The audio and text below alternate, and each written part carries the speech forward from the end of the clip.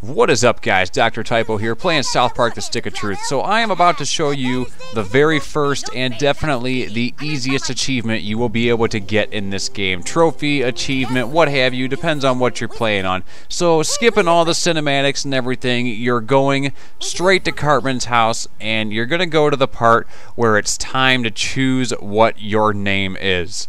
And now what you're going to have to do is when Cartman asks you what your name is pretty well just accept what your fate is. Oddly enough, the achievement is called acceptance. So when he asks you what your name is, go ahead, put in whatever you think you want to name your character, because it doesn't matter. Your name is going to be Douchebag. And when Cartman tells you this, you have to accept it.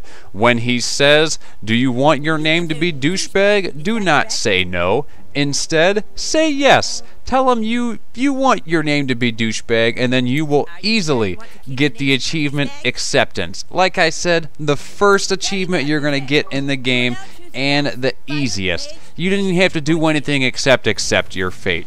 Hope you guys enjoyed this video. Don't forget to hit that like and subscribe button if you did.